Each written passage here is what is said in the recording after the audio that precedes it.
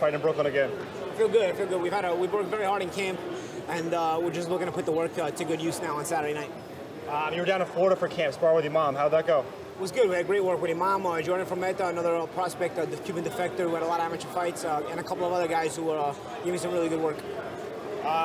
Bracero, you guys had a moment earlier. You guys know each other very well. What's this fight going to be like with him? Bittersweet, you know. He's always the guy I've rooted for, and to better his life, to change his life, and he's on the verge of it. Just he winds up on the verge of it against me, who's also trying to get the last little bit out of my career and have some goals as well. So it's a good crossroads fight.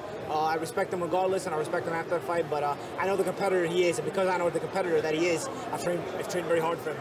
All right, Paulie, finally, what's motivating you to get back in the ring right now? Just an opportunity to do some good things, an opportunity to still keep dreaming in that ring, and to try to accomplish some things that maybe people don't think I can, but I feel like I still can. We'll see if I can put my skills to good use and put myself in a position to accomplish those things afterwards. Thanks a lot, Paulie, man.